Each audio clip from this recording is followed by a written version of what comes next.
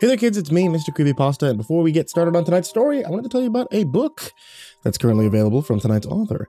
J Group has a new book that's currently available on Amazon, and it is called Nosleep Tonight. Scary short stories. If you liked any of the other stories by Jordan Group, or if you like the one tonight, I suggest checking out the link in the description and buying some of his wares. And now, on to tonight's story.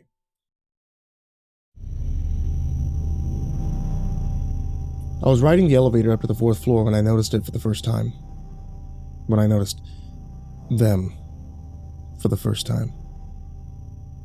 Someone else was on the elevator with me. Someone I didn't recognize. She was new and looked barely old enough to have graduated high school, and yet her ID badge proclaimed in bold print, Allison Ivers, registered nurse, 8 East Medicine. I had been seeing a lot of new people around the hospital recently, I realized. It was rare to see a single familiar face these days, when I used to run into people I knew all the time. Maybe I was just getting old. I mean, people were retiring. These new fresh-faced youngsters were coming in and taking their place. Sure, that was probably it. The young woman was dressed in immaculate white scrubs, neatly pressed and matching top and bottoms. Her ID badge clipped to her pocket, but there was something unusual about her. It took me a few moments to figure out what it was, and finally, I realized she was devoid of all possessions, carrying no phone or lunch bag in her hand, no purse or water bottle. It was just her, riding the elevator up to the 8th floor for what I presumed would be a grueling 12-hour shift. My point is, it was odd for her to be empty-handed, since usually people at least brought a backpack or a purse to work with them. Most people were also carrying coffee cups this time of day, like I was. But she had nothing. Then I saw something else that was strange. The woman's hair had been blown askew in the wind outside, revealing a thin, notched groove on the back of her neck, like something that you'd see in an air conditioner on a car, concealing a control panel. At least that's what it reminded me of. She noticed me looking and self-consciously covered her neck with her hand, preventing me from examining it any further. I mean, I was so overcome with curiosity that I almost asked her about it, despite her discomfort. But then the elevator dinged and the door opened to the 4th floor. People were waiting to get on, and I had to hurry up and get to my shift. So I left the elevator reluctantly, feeling confused, to say the least. I couldn't help but think about that in the following weeks as I noticed more and more young-looking nurses and doctors, cleaners and food service staff. Not only young, but beautiful as well. The older staff members began to disappear one by one. I was always told it was an early retirement or a family emergency, bereavement leave, or that people simply left to work at other jobs.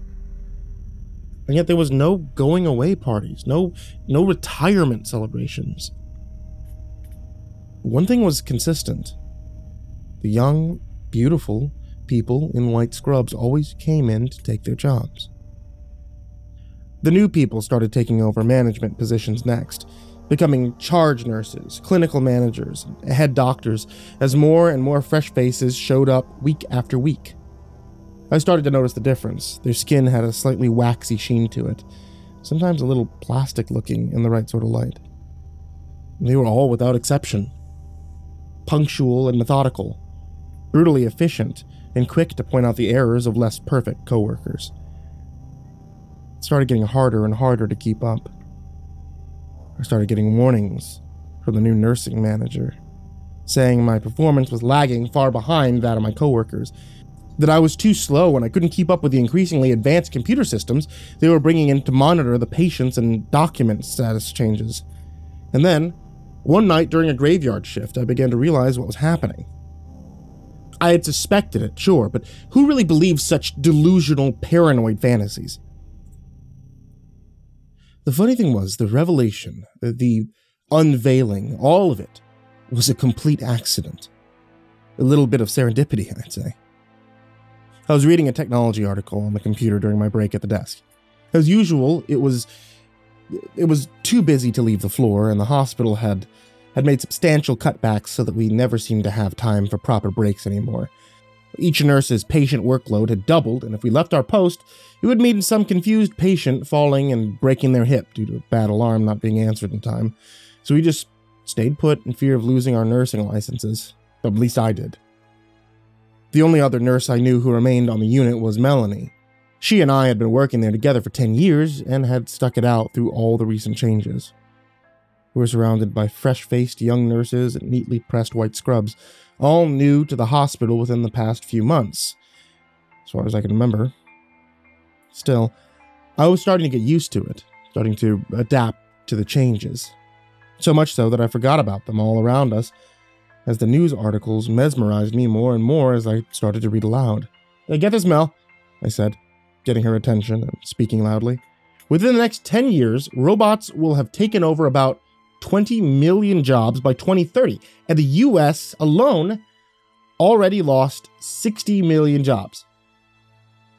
We had just been discussing this exact phenomenon more and more recently, just a few hours before, in fact.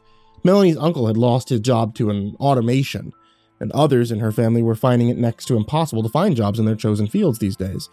And all the tasks that had once been well-paying jobs for people were now simply, "Good thing robots could overtake our jobs, right?" I heard a brief whirring sound that seemed to come from everywhere at once, and looked up to see a half-dozen faces of white-clad co-workers all sharply staring at me. Every staff member sitting at the nursing stations was glaring at me. I wouldn't be so sure. Over in Japan, they've got nurse robots in the long-term care homes. They deliver pills, check vital signs, hell, they give the patients a damn cuddle and sing them songs even. Can you imagine? I mean, they couldn't replace us entirely, not yet.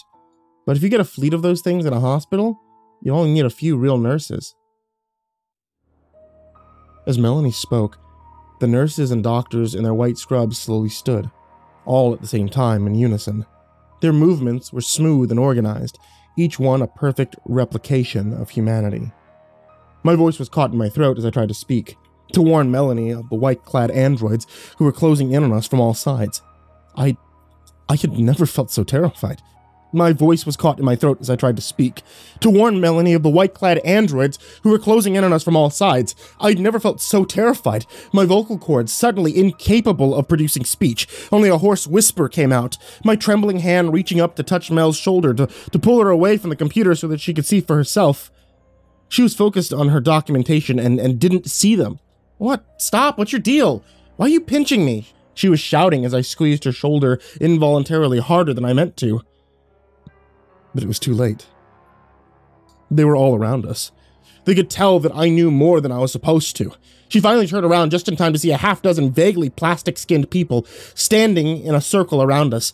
They were youthful, fresh-faced, and dressed in immaculate white scrubs without a stain on them, smiling without happiness.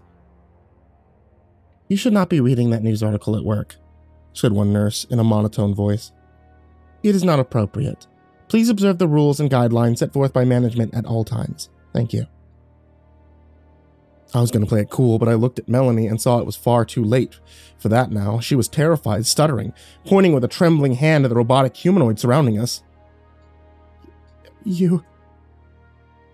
None of you are... What the hell is happening here?" The androids who had been replacing our coworkers did not appreciate being noticed. Whoever had created them and installed them did not want them to be seen. Their eyes began to glow red and their smiling faces turned to sharp-toothed sneers. Terrified, I tried to stand up to defend myself, but immediately found myself on the ground, my head bleeding and aching after a sharp blow to the temple from one of them. I hadn't even seen it coming. Melanie was on the ground next to me, appearing half-conscious from a similar injury. The androids stood around us, looking down unsympathetically, raising their boots to crush our skulls beneath their feet. When they froze, the overhead PA crackled to life and I heard the bored voice of the switchboard operator. "Attention, please. Code gray, Wi-Fi down. Code gray, Wi-Fi down. Code gray, Wi-Fi down." She had said literally the only words that could have saved our lives. The hospital Wi-Fi had gone down temporarily, and apparently, this had caused the robots to malfunction. I got up breathlessly panting and pulling Melanie to her feet next to me. We didn't have time to consider what had just happened and how we had almost been killed by our imposter coworkers. Before we could say a word to each other, a monitor began to alarm, indicating a patient had taken the turn for the worse. 8-2 is in VTAC, I yelled, disbelief in my voice. And who would have thought this night could get any worse? After rushing to the room and calling a code blue, we performed CPR on the pulseless patient. A dozen other familiar staff members came to the floor and helped us save them, referring the person to the ICU after reviving them. How short-staffed are you on the 4th floor these days? Asked one nurse in the aftermath. I know there's been cutbacks lately, but this is ridiculous. It's just been you two, the whole floor? This patient's lucky to be alive. I didn't understand at first. Then I realized. All the new nurses in white scrubs were gone. Whisked away to a repair lab somewhere, I guess. They're gonna need to hire more people again, I said. Melanie sighed dejectedly. There would be plenty of hard days ahead of us until we were fully staffed again. Actually, you wouldn't believe what I just read about the things they're doing in Japan. Robot nurses. It's wild stuff, said a critical care nurse at the bedside. She had been able to get an IV when none of the rest of us could have. She flipped her hair back, and as she did, a simple, notched groove on her neck, barely noticeable. But there. The woman caught me looking and dropped a sly wink, but nobody saw but me.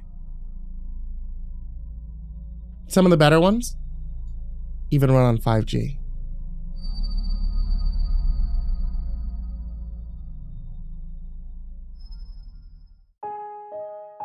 Hey there once again, kids, it's me, MrCreepyPasta, and I wanted to tell you thank you so much for watching tonight's video, or, listening to tonight's episode of the podcast. Before we say goodnight, I'd like to let you guys know about a couple of books that are available right now if you guys check out Amazon, before it becomes too late to get them and they're completely sold out. The Neverglade Mysteries Volume 3 should be available on Amazon very, very soon. If you guys have been keeping up with the Neverglade Mysteries, then you definitely don't want to miss out on this one. This is going to be the brand newest book, and the adventures of the Inspector cannot be missed.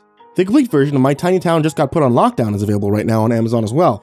Big, thick, hardcover book, and you guys can get all the adventures as well as some insight into the next volume that should be available in that series. And of course, there's 2 new audiobooks from me. Tales from the Gas Station Volume 3 is available on Audible, and you can check out the newest Audible book from Vincent Vanakava, Pastel-Colored Dreams and Human-Flavored Nightmares. Both of those, very fun to work on, and I hope all of you guys enjoy them. And as always, I want to give a very huge thank you to all of my supporters out there on Patreon.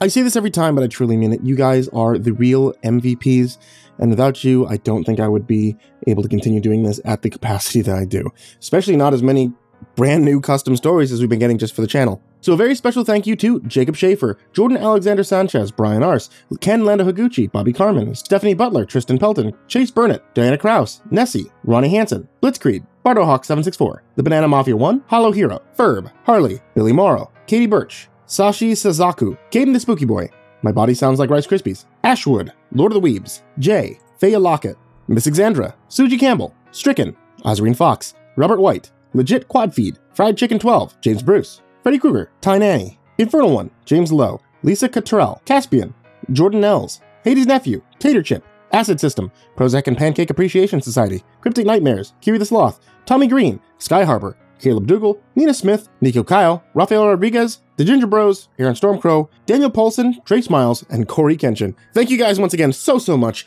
and if you would like to join this list of people's names that I mispronounce, or the list of people's names that are down there in the description, check out patreon.com/MrCreepyPasta, and as always, a very sweet dreams to all of you. Good night, folks.